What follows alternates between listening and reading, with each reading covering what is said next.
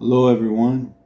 Today's a continuation of yesterday. Yesterday we talked about honoring the young people, how we should always treat them with respect. But today, the verse of the day is 1 Timothy 5:17. Let the elders who rule well be considered worthy of double honor, but especially those who labor in preaching and teaching. I love this. I really love this verse. There's many verses about honoring the elderly, but this one specializes in honoring those who labor in preaching and teaching. I remember a lot of different elderly people, and they've all had my reverence and respect. Absolutely. They've seen things, they've witnessed things, they have so many life stories. As Psalms 92:14 says, they still bear fruit in old age. They are ever full of sap and green. But when an elder person dedicates his life to teaching you spiritual things and things about your world and showing you what the real purpose of life is, Jesus Christ, it's without measure. Their honor is completely ridiculous. One thing I love about the elderly people that I grew up with in the 90s and the 80s was they were called the greatest generation. That was their generation. They grew up around World War II and the Great Depression. So they have really seen some things. They've seen some disasters.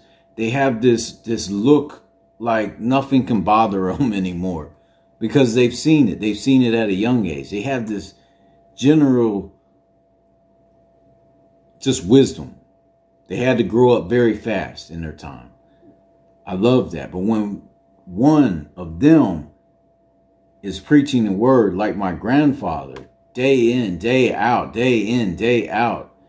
trying to teach something to us, trying to give us something that we can carry with after he's gone, it becomes incredible. And I remember my grandfather, after my grandmother died, he didn't want to be here. He was done. He kept asking the Lord, Lord, please take me. How long, Lord? How long before I go home? How long must I stay here? But you know what he did after he would do that? He'd go and preach to us. Preach to us. He couldn't even see. He had cataracts in his eye. Couldn't see. He was blind. But he could see more than anybody. And you can really tell about a person's spiritual ways by the way they go out. How did my grandfather go out? He was taking a bath and he exhaled. And he was gone. Like that. Not a painful death, not a long, laborious death. He just exhaled out. He went home. He went to be with mama, grandma.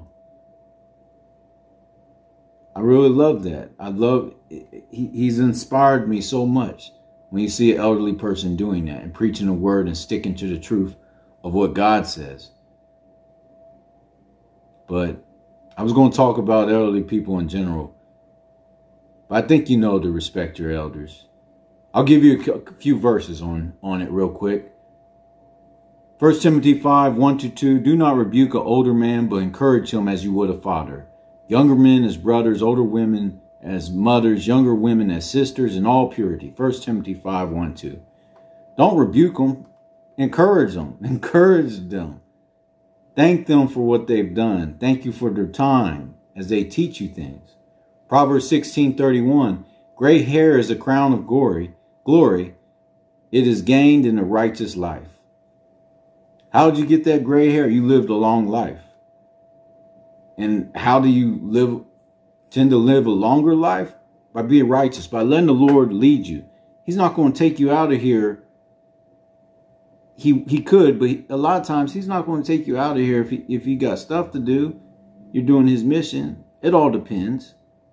But gray hair is a crown of glory. It's gained for a righteous life.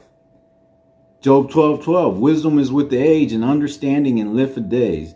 Even though a young man may be filled with the Holy Spirit, The Lord fills him with the wisdom of eternity. But an old man has really, really experienced it. He's experienced everything, good, bad. He's seen a lot of things. He's studied a lot of history, and he's been a part of history. 1 Peter 5:5, likewise, you who are younger, be subject to elders. Clothe yourselves, all of you, with humility towards one another. For God opposes the proud, but gives grace to the humble. Be subject to your elders. Respect them. Take care of them. When the older person gets older, they now become like children. Again, it's like reverse, but guess what? You not only do you respect your children, but you definitely, they're not children. They've been there. They've seen things. If they sense something from a person and you're single or something, listen to them. They tell you things. You know what my grandmother told me? She said, Warren, there's no such thing as female friends. I told her one day, I was like, oh, she's just a female friend. She said, Warren, there's no such thing as female friends. You're either married to them or you're not.